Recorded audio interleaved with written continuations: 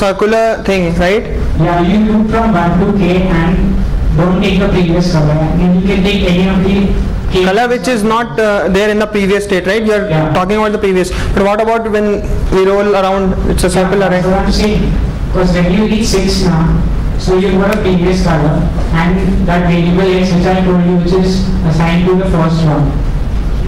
So it's like you have to avoid 2 colors for 6.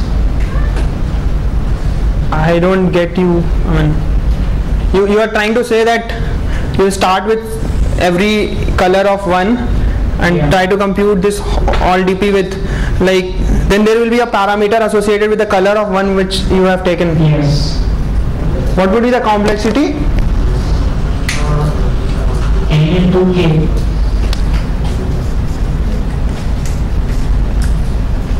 N into K. How?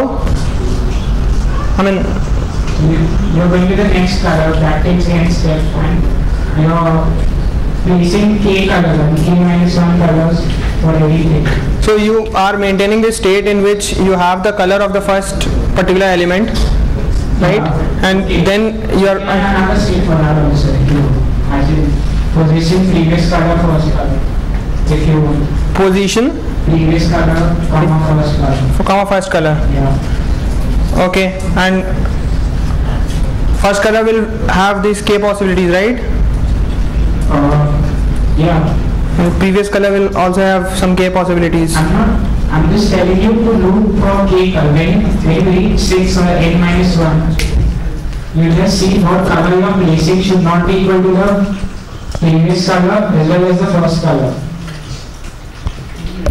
Yeah, that's fine. So you are trying to calculate something like if it has been a linear array. Yeah. So you are trying to calculate this number of ways to color this. This circular property is not there. How do you handle the circular case? Then you will have to calculate something like how many ways are there. If the first color is A, I end up with A only. Those possibilities you will have to reject, right? Yes. If you do it for one color, supposed to consider circular permutations as same. I mean, it's not labeled, right? Sorry? Coloring configuration. You're supposed to consider circular permutations of that. No, we are not supposed to. No, as same. You're not supposed to overcount it. Yeah, we are not supposed to overcount it, but like if one is like 1, 2, 3, 4, 5, 6, and if you rotate it, then it's, even if then it's the same, then also we'll consider it as a different case. The return condition will be previous color not equal to first color. The base condition. That's fine. Okay, yeah, that's fine then. Yeah, what were you saying? No, the question is not clear. Like, let's say 1, 2, 3 is a color array. It's 2, 3, 1 considered the same. No, it's not considered the same. Like if it's yellow, yellow, yellow, I mean yellow, blue, yellow, and you rotate it, then it's a different one. Maybe yellow, blue, yellow, and then blue, yellow, yellow, it's different. Yeah. So what he suggested is a possible solution, but of a greater complexity. Now suppose the solution which I am going to tell right now works for n greater than equal to 3. Sorry, n greater than 3. So let's consider any 3 consecutive sectors. Consider the middle sector, 2 and 1 and 3. So there are 2 cases. Either 1 and 3 gets the same color, or 1 and 3 gets the different color. 3 consecutive sectors. If 1 and 3 have the same color, then note that there will be only k minus 1 possibilities for 2. And whatever color 1 and 3 occupies, we can give any color except that. So let's color 3 with that color. There will be k minus 1 possibilities. And after that, we can merge all these through. Since I am talking about n greater than 3, 1 and 3 are not adjacent. So we can consider it as if it were a single sector. of color 1. So we will end up having a smaller problem in which we reduce the problem by 2 and we fix some color here. We calculate the number of ways of this, and this fixed color won't matter because in any valid coloring, whatever color is fixed there, in all the coloring there will be some color which will be fixed. We'll color 1 and 3 with that color, and we'll again have p-1 possibility, k-1 possibilities for the second one. So this merging is feasible always. So for the first case, Fn is equal to Fk-1 into Fn minus 2. K minus 2 Fn minus 1. Sorry? K minus 2 Fn minus 1. K minus 2? Fn minus 1.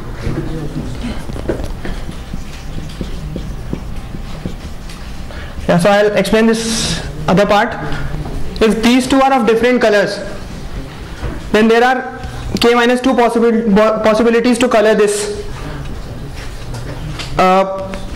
second sector, because it can't have the color of 1, it can't achieve the color of 3. So there are K minus 2 possibilities. Since in this case we are already considering that 1 and 3 are having a different color, we can just forget this 2 vertices which we have already colored and reduce the problem into n minus 1.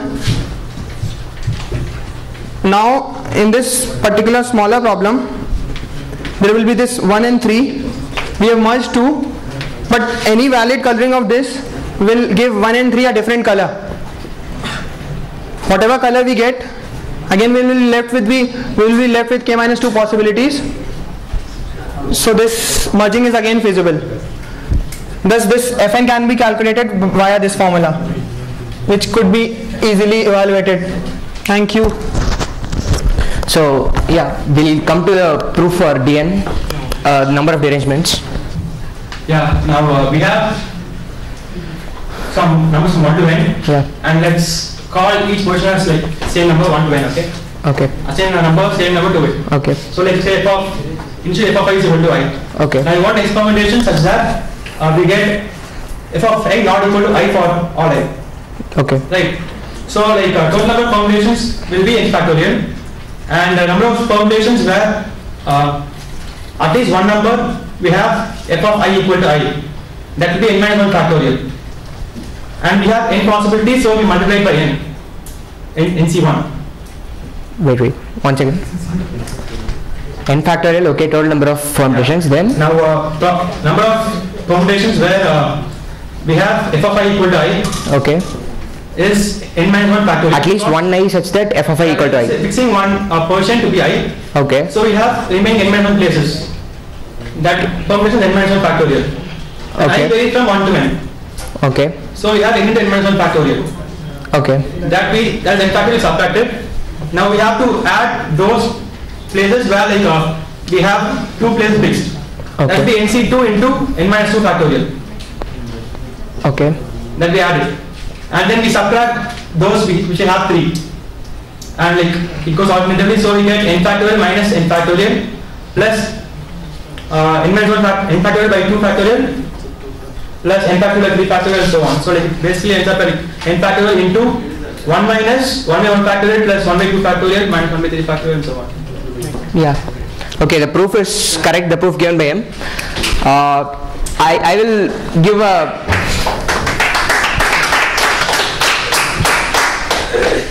okay, I will prove it by using combinatorics. So let Dn be the number of derangements, that is number of derangements of n numbers.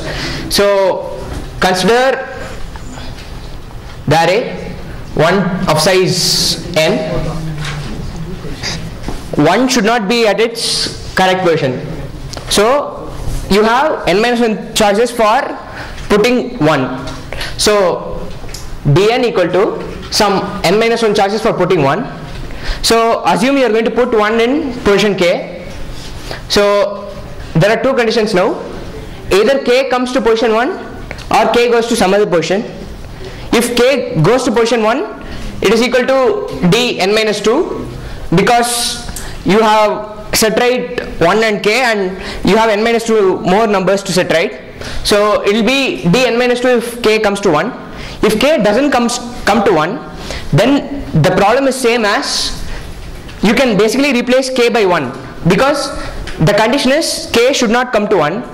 For that, if you replace k by 1, you have the condition that 1 should not come to 1 and every other position should not come to the same position.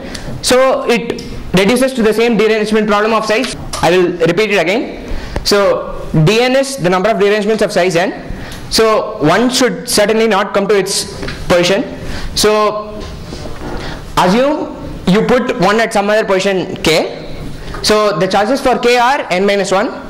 So it will be n minus 1 into some function. So the function is, if the function will be determined by k will have 2 k, that is the number, since 1 goes to k will have 2 cases, either it goes to 1 or it goes to some other place. Note that k can never go to k because 1 has already gone to k. So if k goes to 1, then that means that in this position there is 1 and in this position there is k, and so you have to solve the derangement problem of derangement for a problem of size n minus 2. So it is dn minus 2, and if k doesn't go to 1, then it is similar to, you have the condition is same as 1 not going to 1.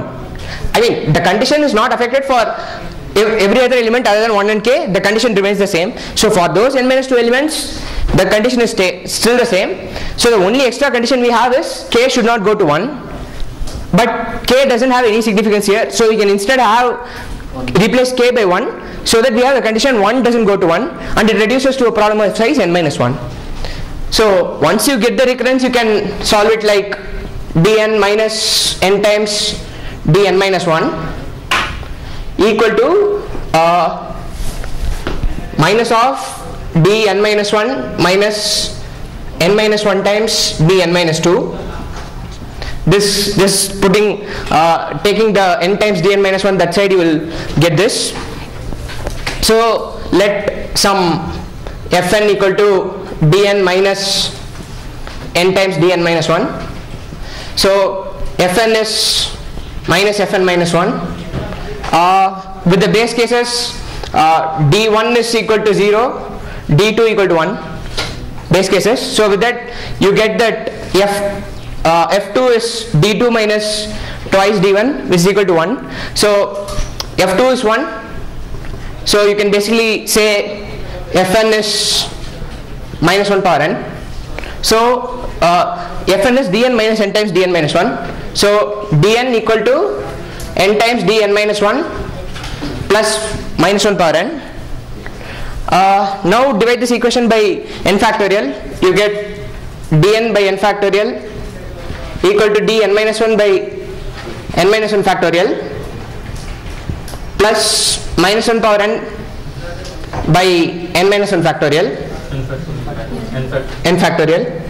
Now put gn is dn by n factorial. You get gn is gn minus 1 plus minus 1 power n.